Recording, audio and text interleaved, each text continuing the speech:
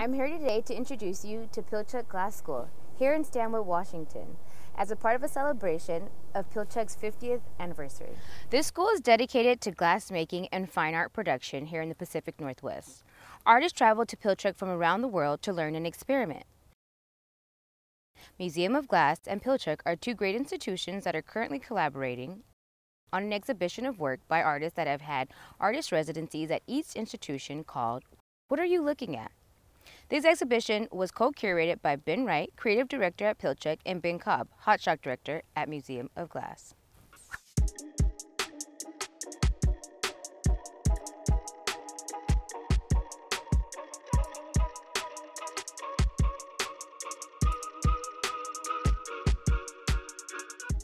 We're so lucky to have a behind-the-scenes look here at Pilchuck today. Artistic director Ben Wright has given us access to the facilities, artists, and studios. How did Pilchuck get started? Pilchuck has a really interesting origin myth. As you can see, we're in the middle of a tree farm here. And in 1971, so almost exactly 50 years ago, Dale Chihuly and Ruth Tamara decided to set up a glass blowing program that focused almost as much in surviving and thriving in the woods and wilderness and self-sufficiency as it did on glass making. And over the 50 years, we've grown into this international school here. But even Dale admits that he had no idea this is where things were going when he set out here. Can you tell us about curating What Are You Looking At with Ben Cobb and what it means for Pilchuck to be part of this exhibition? Yeah, well, we'll start with the title, What are you looking at? We're really trying to get visitors to the museum to look at the material without all of the assumptions that people bring to glass. So this specifically is a group of artists that really stretch the boundaries from fashion to furniture to installation art to sculpture. They use the material in a lot of different ways. The ability to work with Ben Cobb, who has been at the museum for so long and actually physically made so many of these objects for these artists, is a really rare opportunity. The insight that he had into his discussions with the artists, but also just the act of making is a really nice sort of behind the scenes access that is rare for a curator. What wasn't quite apparent to me when we first started our conversations was we actually have similar tastes, and our minds go to similar places. So as we looked at our roster of artists who have come through here and Pilchuck, and we sort of compared notes, we wrote down like our wish list of artists that we'd like to see in the show, and they pretty well matched up. So from an aesthetic point of view and from a conceptual point of view, we're actually aligned pretty well, which was awesome. And I like to think there's we got on pretty good. So I like Ben. I think he likes me. Yeah, it was a good time. And again, we tried to put this show together during the pandemic, so a lot of work was done at home and remotely, but pretty proud of the end result. And when they come to the museum and they have their residency, the visitors to the museum, even in the pieces that they leave behind, only get a snapshot of what that artist does. So the idea behind this show is to pair some of those pieces that the museum has in their collection from these residencies with the videos of the artists talking about those pieces and their intentions in their own words, with pieces that represent the artist's larger practice. So what do you feel is the importance of the Museum of Glass and Pilchuck's current partnership, and how do you feel it'll further the glass movement? Well, I think it's been a really rich partnership, goes back about 18 years, as this exhibition at the museum shows. And it was just, hey, what if? How could we partner? What does that look like? And it started with looking at their roster and their artist in residence program during the summer and inviting a certain amount of those folks down to the museum either before or after their time at Pilchuck. And what that did for us was give us access to artists that were not on our radar or we weren't on their radar. So it exposed them to a different aspect of glassmaking down here than they experienced at Pilchuck. It helped us network, so they had hopefully they had a good time here and they told their friends in the art world. So their ability to come up here for a couple weeks and be immersed in this atmosphere and really experiment with the material, when they get down to the museum and get to work with that amazing team, Ben Cobb and all of those folks, they already sort of have an understanding of the material, so they can really take better advantage of the skill set that they're provided with at the museum and those amazing facilities down there. So it's really kind of a best case scenario for the artists. As organizations, it allows us to cast our net even further and invite international artists by sort of sharing some of the costs of bringing those artists here to the Pacific Northwest. What also are the plans for the next 50 years? Well, we're in a really interesting position now where the founding members are still with us and still very much involved in the school, but it's really exciting to see new generations of glass artists come up. And now we're going to Buster's cabin. That's right. Okay, cool. So I saw this on like top 50 like tree houses of America. I'd say magazine. I'd say top 10. Magazine on the top. Yeah, this was built about the same time as Dale's that we looked at. You can see a lot of similar dump windows employed in the fabrication of this cabin. Buster's a very interesting artist. He's a very prolific public artist in Seattle and the Pacific Northwest particularly. For the first couple years of Pilchuck, it was both a glass school and also Buster was in charge of a video and sound program, both of which were brand new materials for artists in the same way that glass was. And if you look at, now 50 years out and all of the technology that we use in our classes, you can really see that Buster was really just as much a visionary as Dale was in thinking about a glass school and how it would mix with all these other materials and media. Tell me a little bit more about this cabin.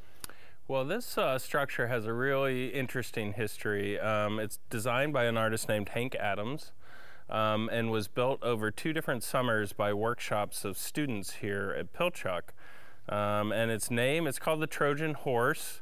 Is kind of a humorous political statement. At one point in the history, there were artist cabins sort of scattered throughout the woods here, and they were starting to sort of fall down, and the school decided to make some more sort of practical housing for the students and for the program. The artists weren't at the time and continue to not be terribly thrilled with some of the aesthetic choices that were made with that housing. So Hank wanted, at the time the school passed a rule that no artist could build structures here on campus. So, permanent structures, I should say. So Hank built this structure with his class under the premise that it was technically a temporary structure and could be removed at any time. So he snuck this structure in. It was somewhat controversial at the time, but now as these things happen, it's all over the postcards of Pilchuck, and it's really an icon of the school and of the creativity that happens here. Part of my job is curating artists in residence during the summer program, and they really have no role on campus other than to make their artwork. We have teachers that come in from all over the world who specialize either in techniques or a way of thinking about glass, and they teach a, say, 1 or 2 week workshop. That being said, they're all individual artists with different practices, so the nature of those workshops and the outcomes vary a lot.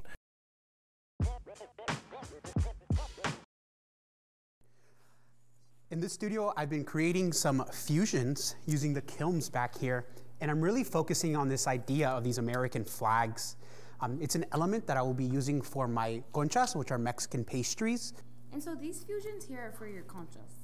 Yes, these are pedestals for my concha assembly or assemblage. What I really want to do is kind of elevate the work. I don't want to just place it on a pedestal. I want to give more context clues about what I'm talking about and what I'm speaking about. One of the issues that I kind of struggle with is cultural identity, finding my place within being Mexican-American or being Mexican and being an American. It's a real struggle for me, kind of fitting in both worlds. So I've made some of these pastries in non-traditional colors, and I would love to have them part of this assemblage. So we'll have a pair of 3, and then we'll have another American flag that I'm sewing right now in my studio building. So I'm really kind of excited. My goal for the past 2 weeks has been to fill up every annealer that we have here, and I've been staying pretty close to it.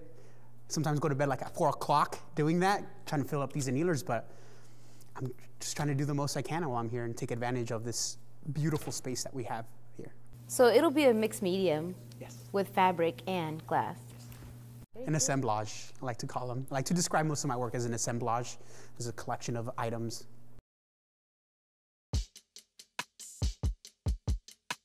So tell me a little bit more about your residency here. And I know we're in your studio now, and you've been talking about your conchas. Can we see your conchas? Absolutely, Emily. It's my pleasure.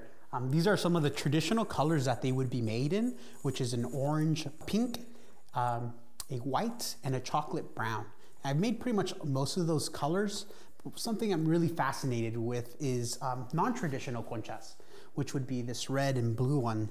This is like something that you now see in Mexican grocery stores during only the 4th of July weekend. I'm also working with a little bit of fabric and textiles. I really enjoy sewing. So directly behind me, I have a part of an American flag that I'm sewing.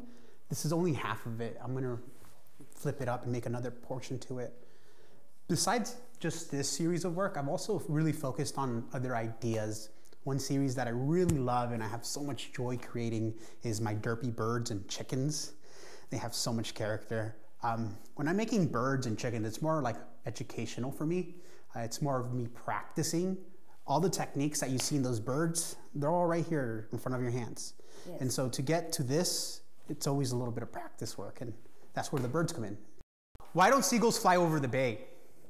Because they don't have wings? No, because then they would be called bagels.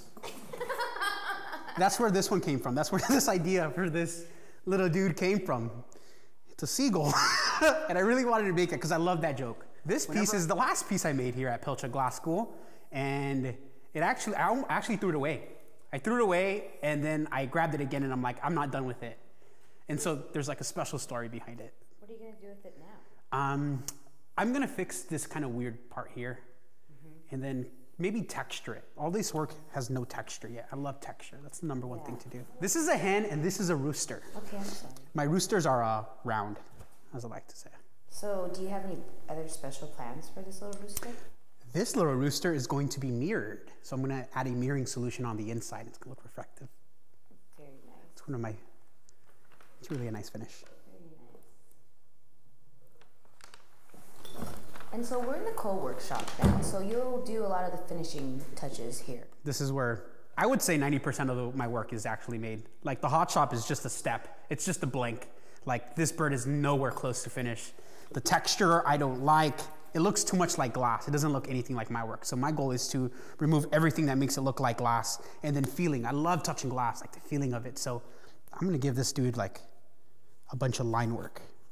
I can imagine it in my head. Thank you. He has a little tail. And then I'll fix his arm right here. Then we have a penguin here. This penguin, this dude. He's all bandaged up. Yeah, he sure is. So right below it, there's a white color. So I'm gonna remove this and blast it to reveal the white, which you can see at the base of it. So you'll remove it. So you've covered it to then go in and do some cutting, engraving, would you say? Sandblasting or sand carving. Sand carving, very nice. And it'll reveal that white that's under the black. Yes, it will. Thank you so much, David, for having us here at Pilchuck Glass School today. I've learned so much. Absolutely. And you guys be sure to check out What Are You Looking At on exhibit in the galleries. Bye. Adios. Bye.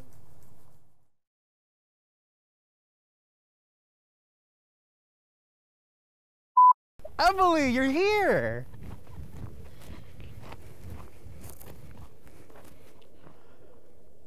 Emily, you're here. This is such a pleasure.